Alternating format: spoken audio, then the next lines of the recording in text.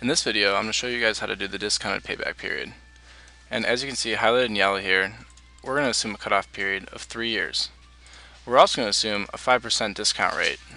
And the reason why we need a 5% discount rate is because we're actually going to discount each one of our cash flows.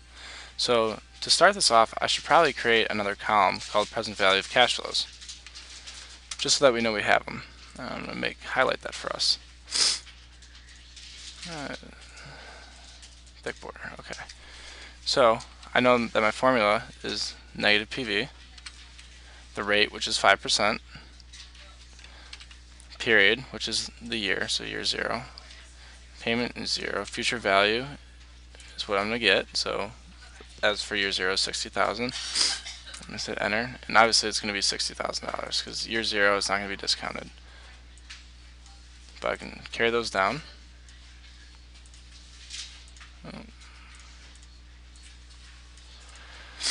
Okay, as you can see, each one of our cash flows is now discounted. So $24,000 is $22,857. $24,000 in year 2 is $21,769. In year 3, $24,000 is actually $20,732. And then lastly, in year 4, $18,000 discounted for year 4 is $14,809. But now we have to do the payback period. So like we did before, the payback period, we just used our normal cash flows. But now we're going to use our present value cash flows to do the same exact thing. So like I said, we're out $60,000, but we made $22,857. So now we're only out $37,143. But then the following year we made $21,769. Now we're out only $15,374. Now wait a minute. In year 3, we had cash flows of $20,732, the present value, right? So, and I only need $15,374 to break even. So I know this has to be a fraction. So I already know that this is going to have to be 15,374 divided by the 2732, and that's going to be what we get. So let's just do that now. Divided by,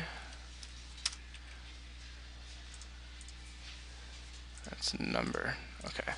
As you can see, it's 0.74 of a year, and that kind of makes sense because if ballpark numbers, 15,000 over 20,000, that's roughly 3/4 of a year, and that's kind of how I know that kind of seems right. So that's 0.74 of a year that we're going to pay it off. And then we also have to remember that we also use 1 and 2 cash flows, years 1 and 2 cash flows. So our total payback, discounted payback period,